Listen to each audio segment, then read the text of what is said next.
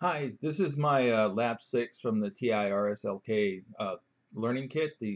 Hi, this is my Lab 6 from the Texas Instrument um, Robot System Learning Kit that I'm doing the review for Element 14. Now, this part of the labs is you're dealing with the IR sensor, which is after I have most of this and put together. I have the bump switches, but I don't have them plugged in yet. The IR sensor is on the bottom, so it's a IR sensor array that has a whole bunch of wires and things that are connected. Let's make sure they're all connected right. Okay, and then we put that back over, and then they come up over here on the launch pad back here. They're all connected to port 7 on the launch pad. This is the MSP 432, and then get this guy back up here. Just let him sit right there for now. So we have that connected, and also I have Code Composer Studio 8 that's up and running right here, and I already have the Lab 6 GPIO main, and then I already have it in debug mode. I've set a watch for data, which is the data that comes back from the expression or from the reflectance read um, um, function. And inside there, I've coded it so I can get everything to come back, and I get the value from these reads on these particular from the sensors. So when a sensor is active, when it sees black, basically, then it should come back with a 1. Right now, they're all showing 0. So if I go ahead and run a loop, it should all show 0. And so we have all that. I've also set a breakpoint here. So I stop on the clock delay so I can run this for each loop. I don't have a proper oscilloscope, and I haven't set up the one inside the Texas uh, code from Dr. Valvano, so that might be one thing I could do. But this basically gives me an idea, and it shows me the values that come up. I was having an issue with this if I tilt this all the way back so it's sitting on its roller.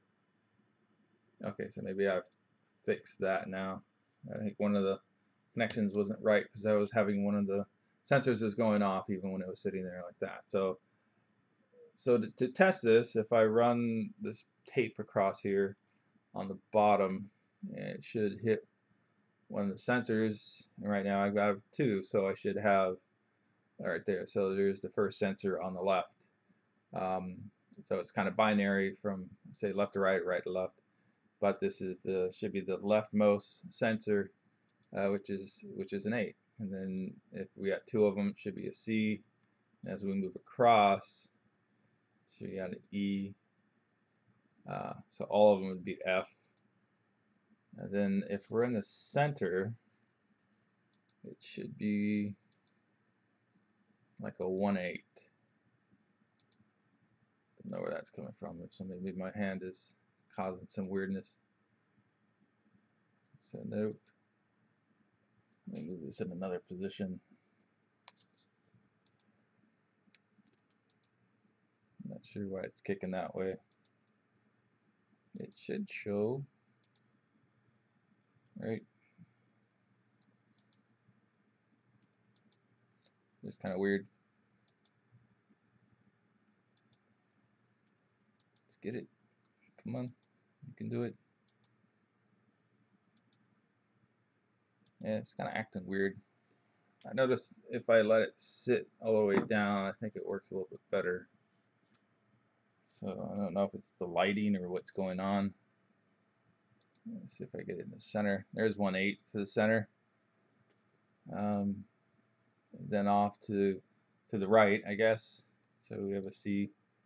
If I go all the way over, I should finally get to the 1. All right, about yonder. Yep, okay. So we go back to the center. Yep, we got 1/8. Yeah, see, I don't know. I gotta work on this because it seems kind of funky.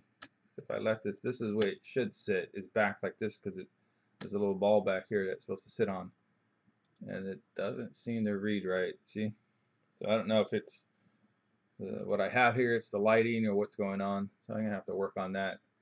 maybe check out the timing on it. Maybe it's the clock timing that I have down here and stuff is not right, but you know, it works fine if it's closer. So I might have to play with that a bit. But that's it for now. That's the IR sensor. That's Lab 6. So far it's been pretty cool. It's been a bit of work to get this thing put together, so I'm certainly going to have some comments about that. I am missing some screws, and I actually couldn't screw the IR sensor in there, so I'm holding that on by some wire. So maybe that's the thing. Maybe I don't have it quite seated in there correctly, but we'll have to see what happens with that. I have some screws on order. Other than that, that's what I have for now, and then on to the next labs.